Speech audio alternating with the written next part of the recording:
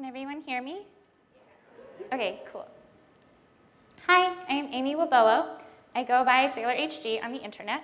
I'm a programmer and electrical engineer by trade with an interest in combining computing and art and an interest in making STEM education more inclusive and accessible.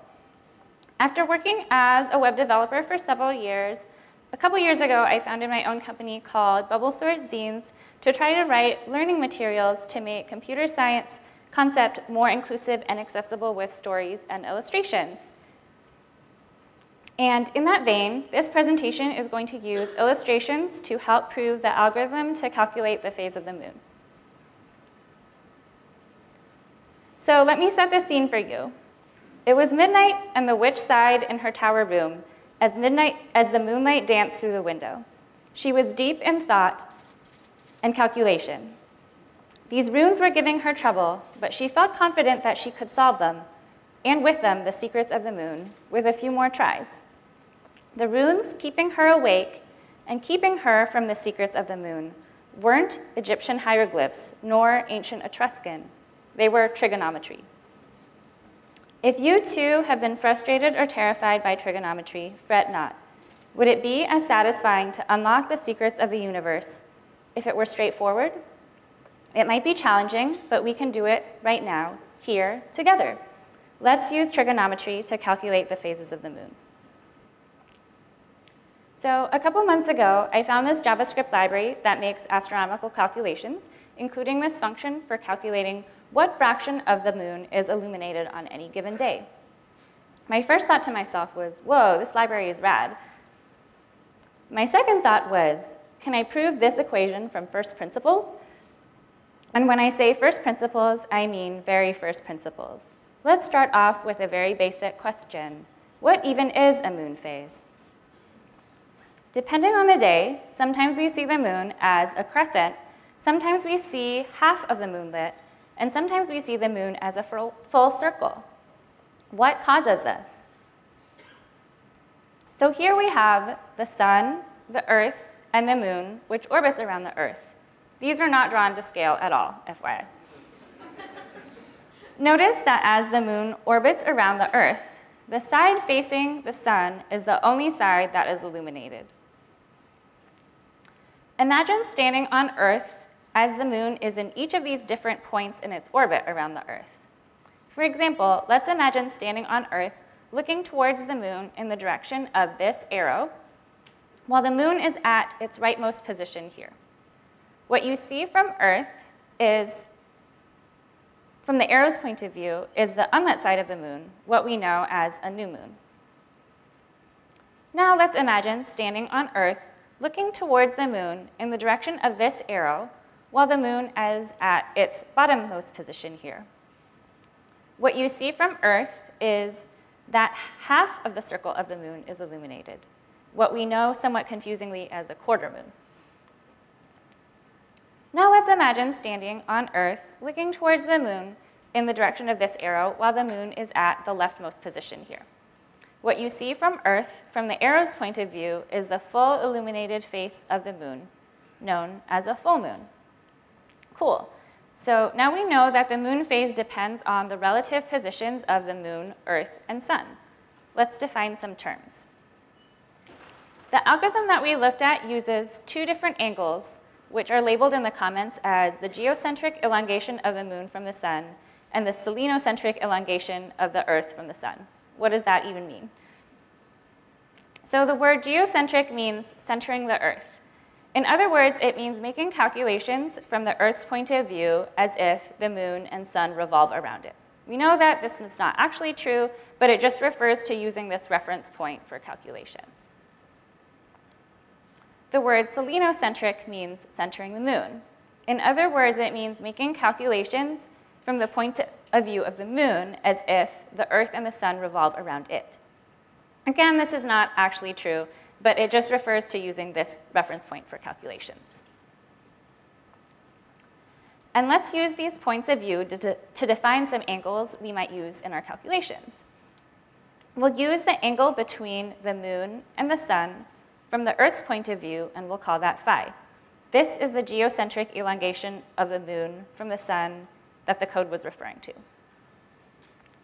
We'll also use the angle between the Earth and the sun from the moon's point of view, and we'll call that theta. Theta is the selenocentric elongation of the moon from the sun that the code was referring to. The code was using the variable name inc, but that isn't a Greek letter, so let's call it theta instead. At this point, it's worth remembering that the Earth, moon, and sun are 3 points in space, so they form a triangle. What information in this triangle do we know? One of the sides of the triangle has length equal to the distance between the moon and the Earth. This is a known distance, and this distance doesn't change as the moon revolves around the Earth and as the Earth revolves around the sun. The distance between the Earth and the sun is also a known distance, so we know the length of that side of the triangle. The last side of the triangle will change in length depending on the angles between the Earth, moon, and sun. Do we know any of those angles? Well, phi, the geocentric elongation of the moon from the sun that we were referring to, in other words, the angle that the moon and sun form from the point of view of the Earth, is something that we can observe given that we are on Earth. It's not constant, but since we can observe and measure it, let's count it as known. With this information, we can calculate the last side, c, with the law of cosines. A quick refresher on the law of cosines. It lets you calculate the length of an unknown side of a triangle given its opposite angle and two other sides. So given that we know the values for phi, a, and b, c, the distance between the moon and the sun, is then the square root of a squared plus b squared minus 2ab cosine phi. And now that we know the length of c, we can calculate theta, the angle between the Earth and the sun from the moon's point of view, and we can calculate it using the law of sines. So, quick refresher on the law of sines. If we know all the sides of the triangle and one angle, we can calculate the rest of the angles via the law of sines.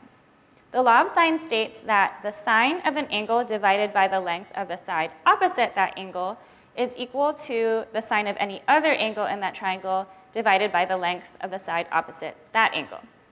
So in the case of our triangle, we can say that the sine of phi divided by c equals the sine of theta divided by b.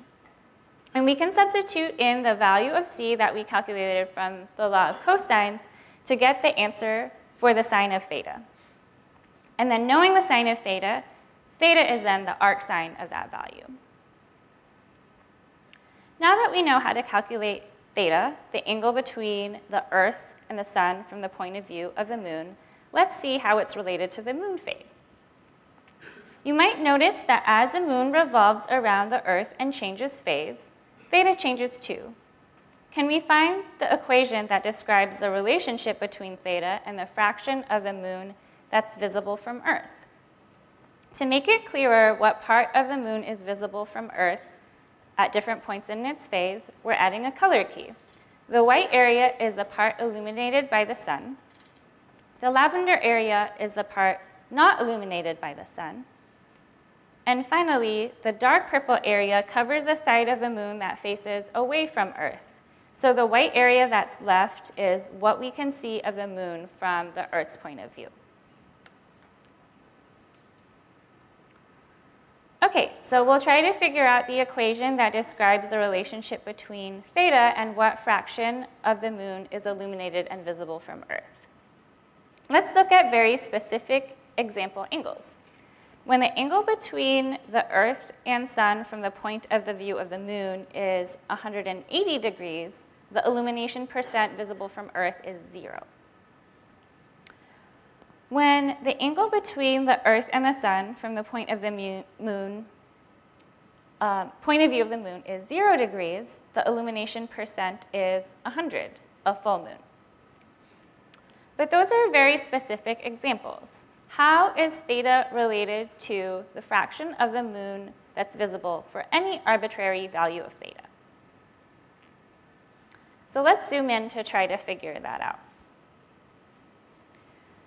We do know that the sun lights exactly half of the moon, the right half and forms a perpendicular with a side of the moon that's lit. So we can mark that perpendicular. That perpendicular means that we can mark this bottom lit area as having angle 90 minus theta. The Earth also forms a perpendicular with a side of the moon that is visible from Earth, the side opposite the dark purple side. So we can mark that as well. This perpendicular means that we can mark this upper lit area as having angle 90 minus theta as well. So adding up all of the lit areas of the moon, the lit area of the moon spans an angle of 100 minus theta, or in radians, pi minus theta. So to calculate the illumination percent or fraction from the illumination angle, we can naively make this calculation using the angle illuminated divided by the total angle visible. So the angle illuminated is pi minus theta, and the total angle visible is 180 degrees, or pi. But this doesn't accurately describe the illuminated percent that we see, because the moon is a sphere and not a circle, and we need to take into account the moon's curvature and how our eyes perceive that curvature. So instead, we want to calculate the length of the projection of the curved surface of the moon that our eyes see. How do we calculate that projection? Let's assume we know the radius of the moon, which we do. When we project r down, we see that it's going to be a portion of the distance that we care about. What is the other portion? The other portion of the distance is a leg of this right triangle with hypotenuse r and inner angle theta, since the inner angle forms a straight line with the angle pi minus theta. And we know from trig that the length of a side adjacent to an angle in any right triangle is the hypotenuse times the cosine of that angle. That's the definition of the cosine, right? Adjacent over hypotenuse. So now we know that the length of the top side of the right triangle is r cosine theta, and we can project that down to the distance that we care about. Adding those two projected values together, now we know the length of the projection of the illuminated portion of the moon as visible from Earth. To calculate the fraction illuminated, we divide by the total projection, which is the diameter of the moon, in other words, 2r. When we simplify, the moon's radius cancels itself out, and we're left with cosine theta plus 1 over 2. Does that look familiar? So yay, we did it. From first principles, we calculated the same equation as this library for the fraction of the moon that's illuminated.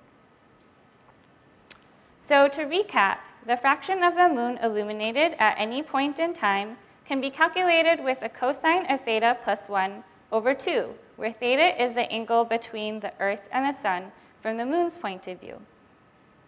So I know that's a lot of information to digest at once, so I put all of it together in an interactive website for you to mess around with on your own, if you'd like. And it uses an interactive scrolling library called Scrollllama, made by the data visualization site, The Pudding. And currently, it's only desktop friendly, but I'm working on making it mobile friendly soon. And I can briefly demo it right now.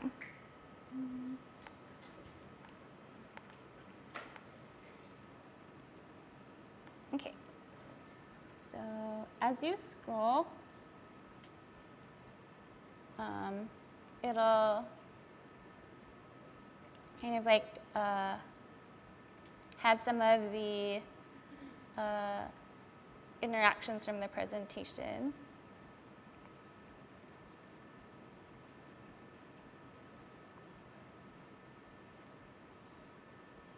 Like it'll slowly add all the pieces of information that we know about this triangle.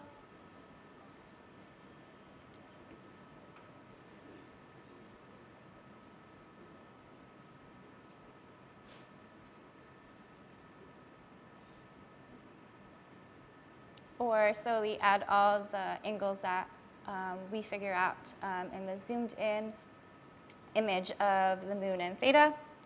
Yeah, so it's at wiki.co/trig if you want to mess around with it.